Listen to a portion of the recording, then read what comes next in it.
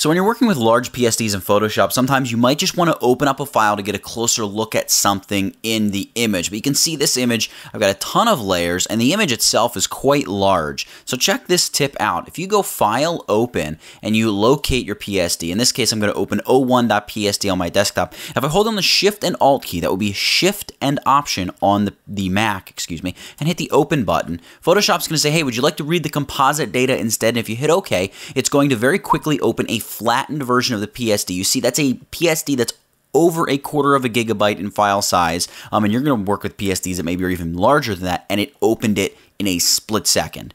So that is how to open a flattened PSD in Photoshop. And that's it. Get it? Got it? Good. Nathaniel Dodson, tutvid.com, and I'll catch you in the next one.